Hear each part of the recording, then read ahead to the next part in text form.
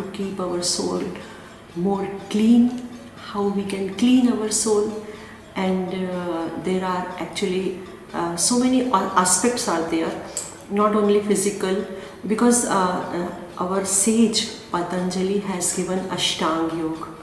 So Asht means 8 and Ang means parts. So there are 8 parts of yoga. So these 8 parts are actually Yam, Niyam, Asan, Pranayam, Pratyahar, Dharana, Dhyan and Samadhi.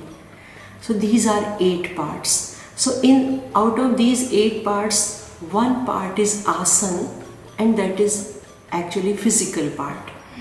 But other parts, see, like Yam and Niyam, these are for mental purification. And then Asan is means to keep our body healthy. Pranayam is actually, basically it is to control our mind, but it also teaches us how to breathe. Breathing exercises are there, we can say like that, not breathing exercise, but actually it controls our mind. So after this pranayam, pratyahar is there. So pratyahar is withdrawal of our sense organs.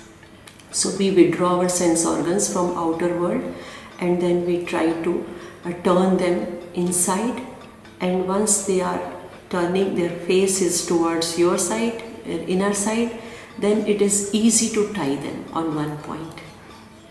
So then we in the next after pratyahar, one part is also there, that is known as dharana. So dharana means we are tying all our sense organs or our mind to one point, and once we tied them on one point, then if this process goes on continuously, so then this is dhyan. Dhyan means meditation. Actually what I realized, that people do not know about these stages or these parts of yoga. So I am here just to tell them, see what is the correct form of yoga. Now put them on your eyes, on your face, slowly rub your eyes and face, and